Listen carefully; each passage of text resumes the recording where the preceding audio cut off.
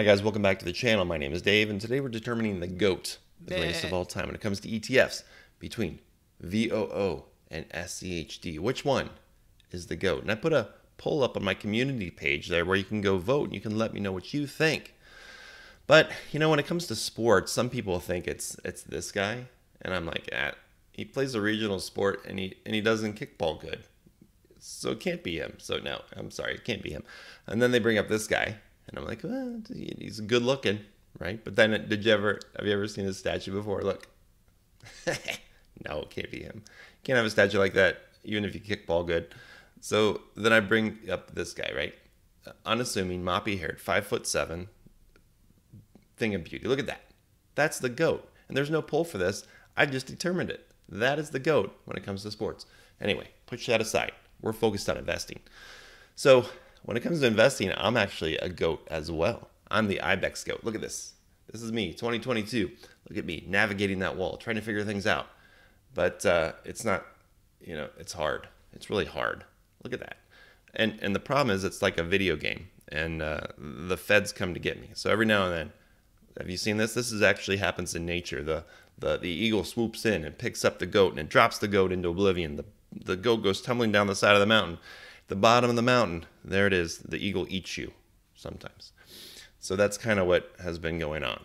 But anyway, today I want to determine which of these two is the best in my community. So go rock that vote over there on that page.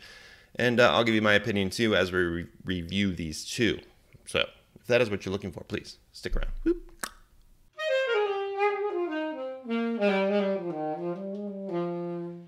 So before we jump into more GOAT references, let's take a look at VOO and SCHD. And to do that, I'm going to use Seeking Alpha. I am an affiliate of Seeking Alpha, and there are affiliate links down below. If you like what you see here, there's some nice big discounts down in the description below. But I find myself using Seeking Alpha all the time, whether it's just to grab basic information on stocks and ETFs that I like, or to look at analysis by other people down here or news on those stocks and ETFs. So I like it a lot. I find myself using it literally every single day. But again, I like this kind of stuff. So anyway, back to VOO and SCHD. So let's do a quick review and talk through these. So when it comes to a VOO, this is the Vanguard. It's from Vanguard, S&P 500 ETF. Now, this one does include REITs, and I think that's important to understand. And VOO holds large cap growth and value stocks in proportion to their market caps.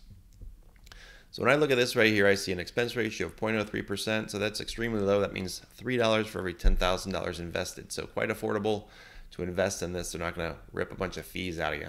And they do pay a quarterly dividend. And one of the, I always think it's interesting when I look at the yield. This is one of the easy ways if you want to invest into VOO. As this yield approaches 2%, you'll start seeing more and more people invest into VOO. Now, I still think it's great just to dollar cost average into things like VOO and SCHD and just set it up and forget it, especially as retail investors. But that is a little bit of an indicator. As you see yield approach 2%, maybe that means we're closer to a good buying position for that.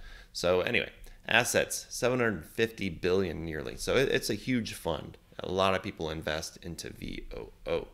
And if we look at the one-year performance for VOO, you're going to see down 14% over the last 12 months. So unimpressive. It's been a tough 2022 compared to Schwab here, the U.S. Dividend Equity ETF, SCHD, down just 2.5% over the last year.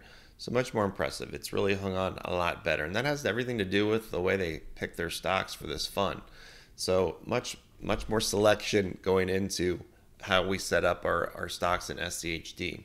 So their goal here is to track as closely as possible the total return of the Dow Jones U.S. Dividend 100 Index. So what does that mean? Well, they're focused on the quality and sustainability of dividends, right? And they're excluding REITs, it's important to understand. And they're basing everything on some financial ratios here. So it picks its stocks based on 4 factors. First, dividend growth. So it requires a minimum of 10 years of dividends, and then it ranks it by growth. 2, the second factor, free cash flow to total debt. 3, return on equity. 4, expected forward yield. So you combine all those different factors, and our stock selection is going to be quite different than what we're going to get over there with VOO. But overall, we've got an expense ratio that's double that of VOO at 0.06, so $6 per $10,000 invested. So still quite reasonable Not a lot of expense ratio there that we have to worry about. Yield, quite a bit higher at 3.22%, so over double the yield. And but a much smaller fund as well, just 40 billion. I'll take the 40 billion, but a smaller fund overall. So now if you are focused on those dividends, SCHD might be a better choice for you. But I do have the belief, if you're a VOO person and you want to sell 10 shares every single quarter to act like a dividend, you can do that as well. So this isn't a huge factor for me because I'm kind of in that camp where you can manage that yourself if you would like to. Now, if we look at the holdings breakdown, I think this is an important question that we can ask ourselves is, would you like to own the top 10 stocks that are in either one of these ETFs? So in this case, SCHD focuses on financials with over 20%, then industrials, and then technology is third, right? And if we look at their top 10 holdings, you're going to see, well, we got Merck, Amgen, IBM, PepsiCo, Lockheed Martin, Cisco, Pfizer, Home Depot, Texas Instruments, and Coca-Cola. Rounding out the top 10, and that makes up 40% of the fund. So pretty well balanced overall with 103 holdings in there. Now, as I said, because of their focus on dividends, you're going to see dividend growth history pretty substantial every single year, going from 2012 all the way up to 2021. So quite impressive overall when you look at how they've grown this dividend using this stock selection strategy. And if we compare those holdings to VOO, we're going to see something very different, right? So let's scroll down and take a look. We're going to see the holdings breakdown here is focused on technology first, moved right to the top. Healthcare, financials, consumer cyclical, and industrials all the way down here in fifth position. But the top 10 holdings are all the big boys that you know and love, right? Things like Apple, Microsoft, and Amazon, Tesla, Alphabet, Berkshire Hathaway, United Health Group, Exxon, and Johnson & Johnson round out the top 10. And that's 26% of the fund. So not as dominant, but that's because they have 500 different holdings in here. So which one? If you think about the top 10 holdings, very different compared to SCHD. Now, it has had some dividend growth over the years, but you can kind of see that's stagnated over the last 3 years.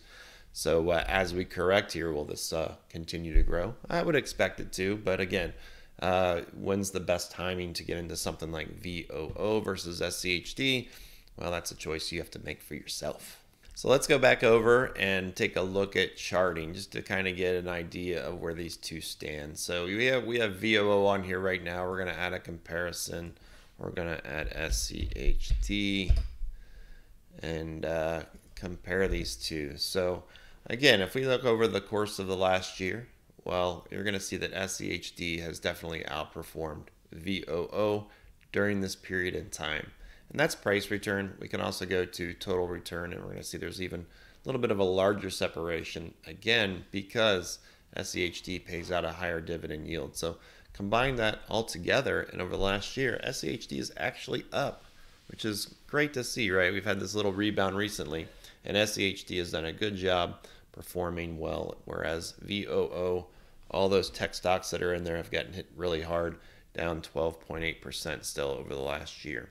So which one would you choose? So when I look at this chart and we see SCHD dominating VOO in the current market, it makes me think about their stock selection activity and how they go through this, and that it's really paying off, right? A lot less price volatility compared to VOO. Even though it's only 100 stocks versus 500 stocks, it's really paying off because of that criteria that they use. So yeah, in this market, SCHD is where you wanted to have your money in the past 12 months, but now we're headed into the future. So consider a period, I'll show you a chart here, during the bull market run from 2014 till the end of 2021, right? And in this case, VOO returned nearly 40% more. And even if you put the dividend back in, you're going to see that VOO still outpaced SCHD by 25%. So, with more tech stocks, VOO looks to be the better option in a bull market. So I guess what is coming next may be the best question to ask, right? We've got higher interest rates right now and QT coming, right? Quantitative tightening. And in that case, I would prefer a basket of value stocks, which is exactly what SCHD offers. Or do you feel like we're ready to go on the next bull run, right? So I don't know. In summary, we got VOO, 500 stocks, lower yield, which means less tax. More exposure to growth stocks and emerging technology for that next big bull run. Maybe just a better choice for a younger investor.